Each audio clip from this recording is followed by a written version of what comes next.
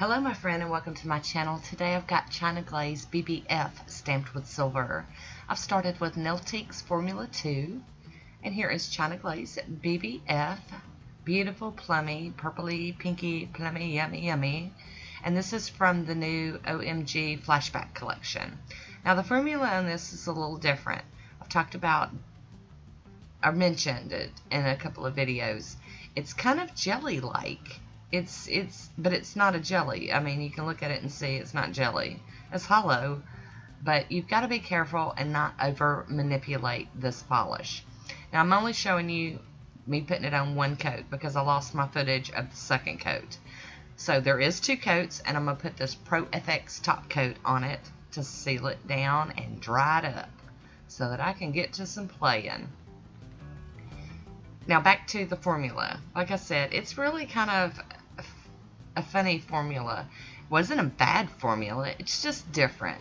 Just wanted you to be aware in case you do buy it and you try it. I'll be using this Additive EJB06, I believe, in Nicole Diary NS04, and my clear jelly scraper and my Conad stamper.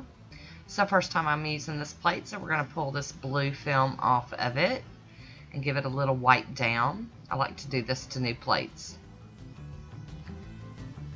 And here we go. Get it all clean up and wipe it down with a paper towel real quick. Now, I'm going to be using this image on 3 of my nails, on my pointer, middle, and pinky. I love it. It's just like a snowflake flower mandala kind of looking image, and I really do like it.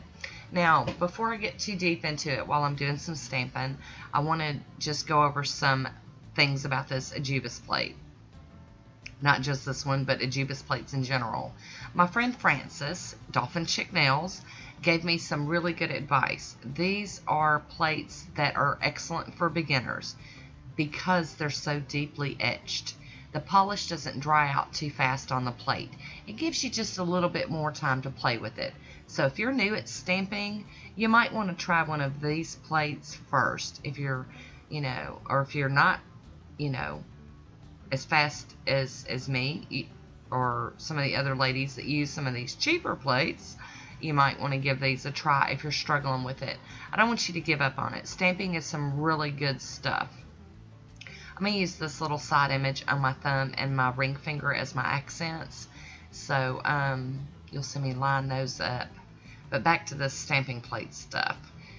I really like finding plates that are good for beginners. And Frances brought up a great point about how these would really be good, because I know a lot of you have tried stamping and you've gotten really frustrated with it.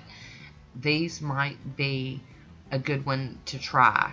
And once you get it down on a plate like this, you're able to use some of those other plates that might not be etched so well, because you'll have learned how to do it.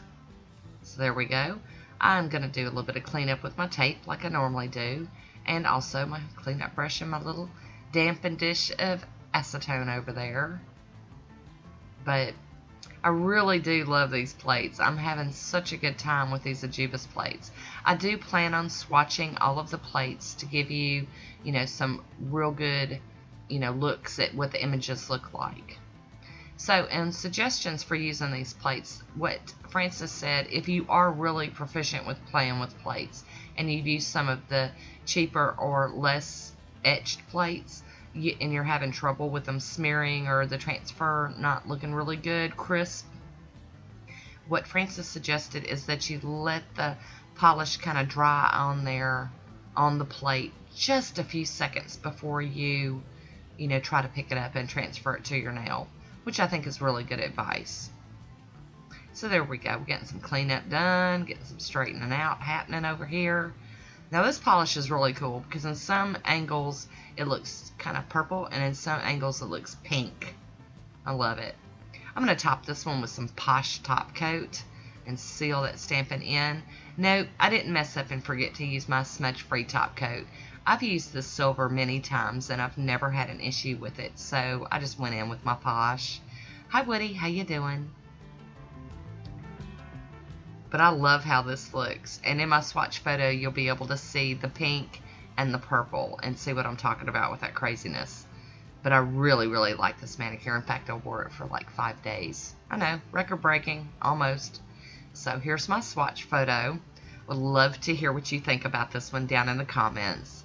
Thanks for watching, and until next time, be good to yourself. I'll talk to you soon. Bye.